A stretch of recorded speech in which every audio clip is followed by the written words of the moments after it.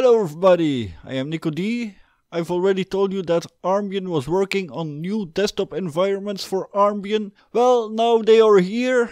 They are still in beta version, so they are not completely polished yet, so some things may not work. So in this video I'm gonna show you them all. We all know the XFCE4 desktop, so I'm not gonna show that. So there is the Budgie Desktop, the Cinnamon Desktop, the Gnome Desktop, the NicoD Desktop, and of course the XFCE Desktop. So you can download them all for the M4v2 right now, and also for a few other boards, but not yet for them all. They all come with Panfrost and hardware accelerated desktop. So first is the Gnome Desktop. This is the one that I like the least. This looks and feels a bit like Android. For me it feels closed. I don't like it much, but I know a lot of people do like it. Something that is good about GNOME is the settings page. So all the settings are here in one page or in one app. And this is pretty good. That is something that is better here than with XFCE4 or NicoD. One thing that doesn't work yet is changing the background image.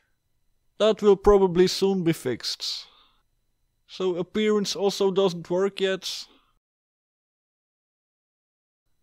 So have a look around. It's also the first time I see it, so it's new for everyone. So here is privacy, sharing, sound. So to select your sound device, power,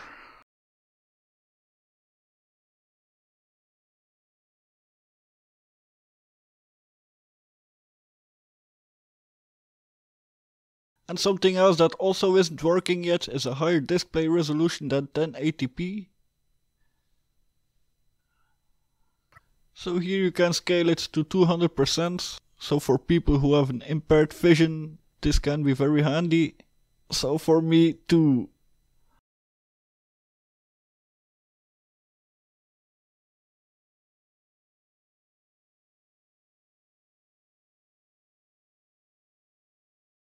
Keyboard shortcuts, if you want to learn them, here you can see them all. Printers, removable media, color, region and language. For changing your keyboard you have to change it at region and language.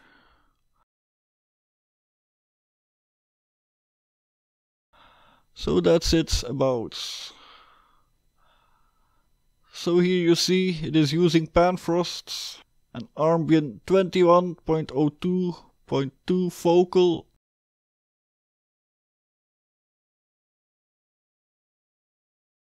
And here are the applications. So this is what I don't like about it. This is just like Android.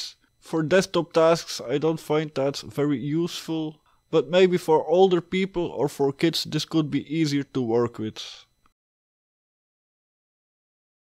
Another thing I don't like about it is when you want to use multiple windows of the same application. So here for example I want to have multiple terminals. I need to open it with Ctrl-Alt-T. I can't open it with this window, not that I know.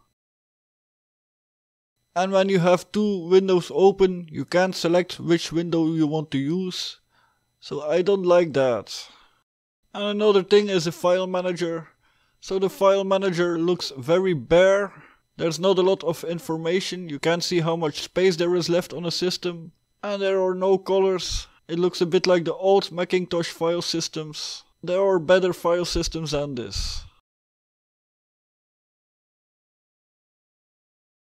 NVMe also works with these desktop environments. So if you want a bit better performance, you can install it onto an NVMe.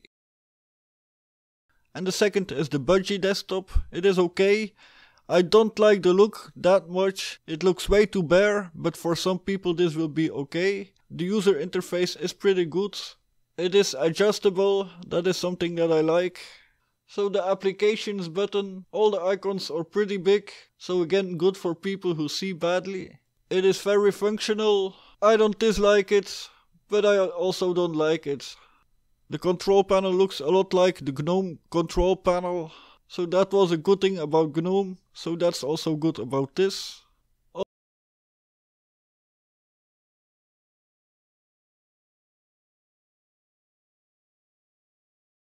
Here we can change the background, and I must say it makes it look a lot better.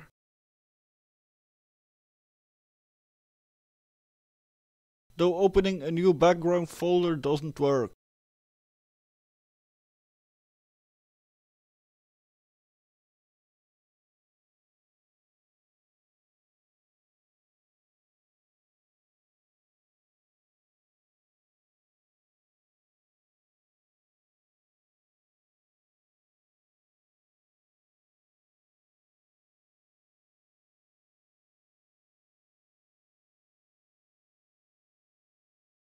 The file manager again has got very big icons. It also looks very bland, and there is no information of available disk space. Some people will like this, but it isn't for me.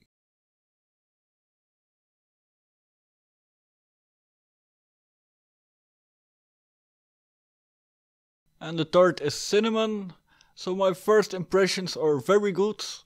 I like the look, I like this more than Gnome and Budgie. So the application panel is pretty cool. Everything is in one window, but I like the look of it. It is a bit laggy. Whenever I click a button, things don't happen immediately. So it is the most laggy of all the desktops that I've used. I am recording this with Kazam, so that also uses the CPU, but it shouldn't make it that laggy. I also like the Wi-Fi selection box. You can see the Wi-Fi strength. That's something I really like.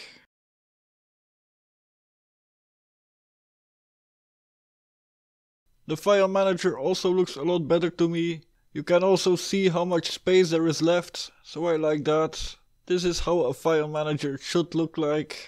So I really like the appearance of Cinnamon. I also had never used it before, and it is nice but a bit slow. One thing that I find strange is that there is no terminal. I cannot open a terminal with Ctrl-Alt-T, and there is no terminal to be found here in administration. I don't know why that is. I want a terminal in my desktop. The control panel or system settings is very basic, but it is all there. It is very customizable, so you can also make it look the way you want it.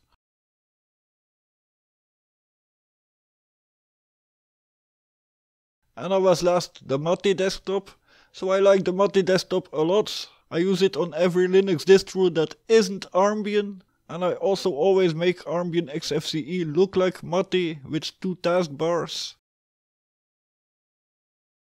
It also has the right tools that I like for my taskbars. So CPU frequency monitor, a system monitor and an app to watch the temperatures.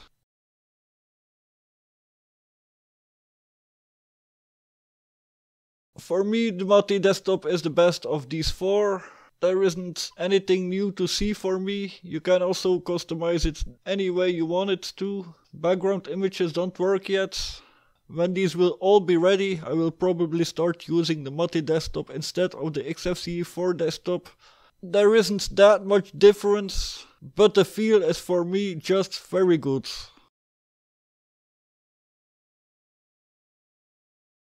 The control panel is for me very familiar. It isn't as fancy looking as the GNOME control panel or the one from Budgie, but it does the job. I like Gnome Dark. I often use this on x86 SBCs.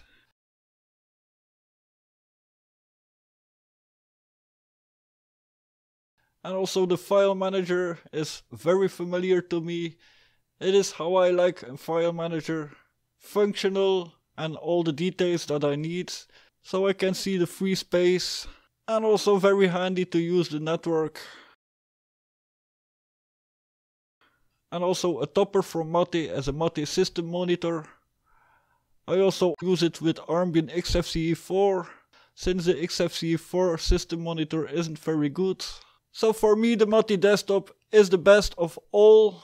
It is cool that Armbian now will come in a lot more flavors. So that's it for today. I hope you all like my video. See you all later. Bye.